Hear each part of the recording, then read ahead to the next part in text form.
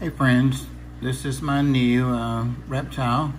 It's a clown or painted Agama lizard, and I have named him Picasso. And I think Bob Purcell is the one that suggested that in the initial video I did of him while he was still at the store. This is a very, very temporary setup that he's in, and he'll be going in a 40 breeder. I'm going to break down the 40 breeder saltwater tank that I had the peacock mantis in and move him into that. Move the tank and stand in here with the other reptiles, and I'll have my window open too in there so the birds can have that whole 3 windows instead of 1.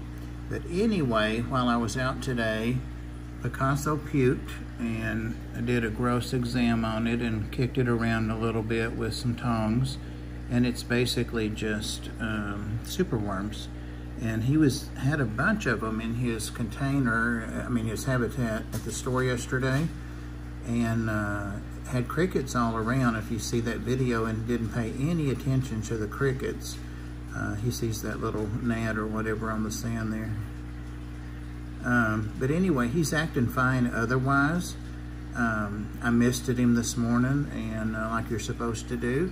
And he did lick water off the rocks. I'm gonna put some fake plants in there and something that he can lick water off of. And he does have a small water bowl as is recommended. He's got some greens.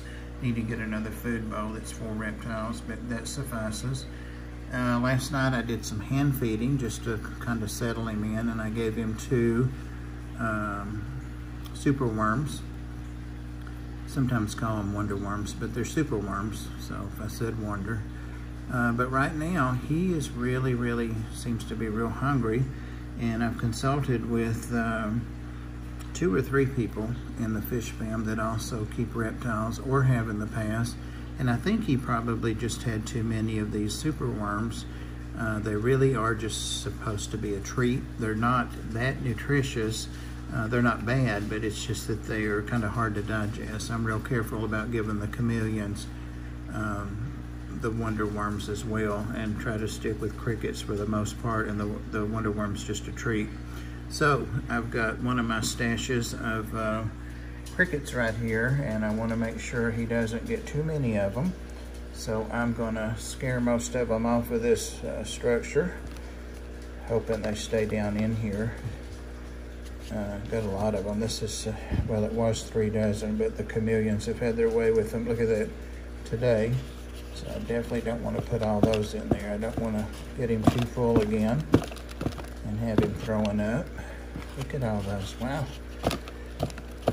The chameleons love that when I stick that in their container, or in their habitat. Why do I keep saying container?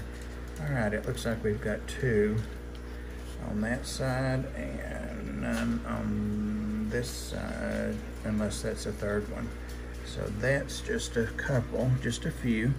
And this guy's real hand tamed and accustomed to, you see he didn't flinch at all. I held him before I got him. Close these guys up.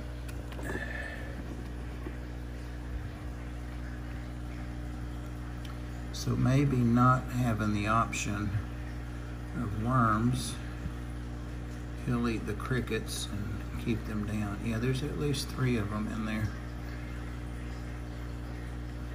They hide quite easily on the, now he looks bored. He's actually right under a basking light. So this is temporary setup here, guys. I've been trying to find a screen to fit the 40 breeder, and I'm probably going to have to make one this weekend because the lights do get hot, but that's a UVB light and also gives him some heat, so he's enjoying that. Showing some interest. It's got a little bit of greens over here and some carrots and cabbage and lettuce. And there actually was 1 wonder worm in there, so I'll see if he got it. I had put 3 in there, and I hand fed him 2 of them last night, so I'll make sure I get that other one out if it's still in there. crickets, don't get in there and drown your silly selves. It's the bad thing about having water. Crickets always drown themselves. So yeah, this is Picasso, and he's a Agamid lizard. He's a male Agama clown or painted, and he's about a foot long, I would say, 10.5, 11 inches at least. And the males get a little bigger than the females in these. They like things a little warmer than a lot of easy to keep reptile, such as geckos and I can't think. He's first cousins to can't remember, and they're actually a lizard.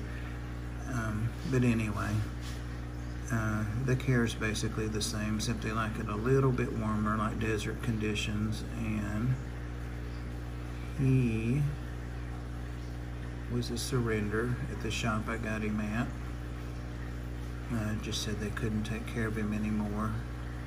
And since I've been looking for one of these guys, I snatched him up. I didn't go there to get any more reptiles, just went there to get some crickets for my existing chameleons. So then I had to buy more crickets to make sure I had enough for a new reptile.